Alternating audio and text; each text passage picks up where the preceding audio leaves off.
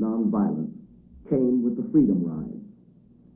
These were organized by the Congress of Racial Equality, whose members, both Negro and white, determined to challenge the practice of providing separate facilities for Negro and white travelers in the South.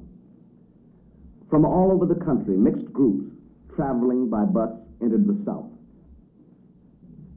They entered segregated waiting rooms and restaurants in many southern cities.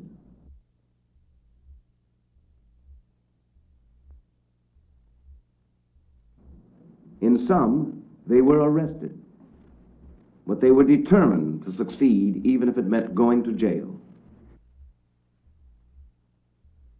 Negroes were jailed for entering white waiting rooms. Whites were jailed for entering Negro waiting rooms.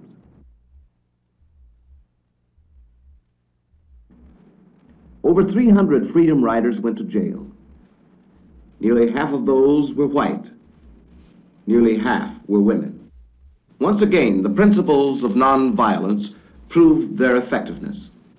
For an evaluation of the Freedom Rides, we asked James Farmer, National Director of the Congress of Racial Equality. American history has anything been so successful as the Freedom Riders in the attack upon segregation. Before the Freedom Rides began, most of the bus terminals were segregated, especially in the Deep South.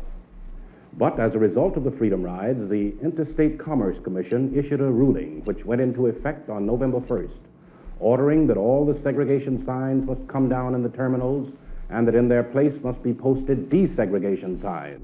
How is it that these events had not taken place earlier? We asked Roy Wilkins, Executive Secretary of the National Association for the Advancement of Colored People. Well, of course, for many years, the Constitution and the Bill of Rights and the declarations therein were on the side of minorities and individual freedom, but the enforcement of the law was not.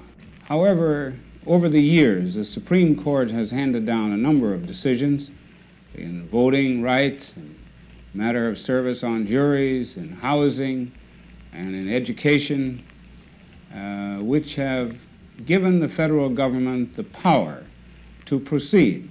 Now, these decisions were won largely, but not exclusively, by NAACP attorneys. With the legal framework now firmly in hand, the federal government is free to proceed and act to enforce the rights of its citizens.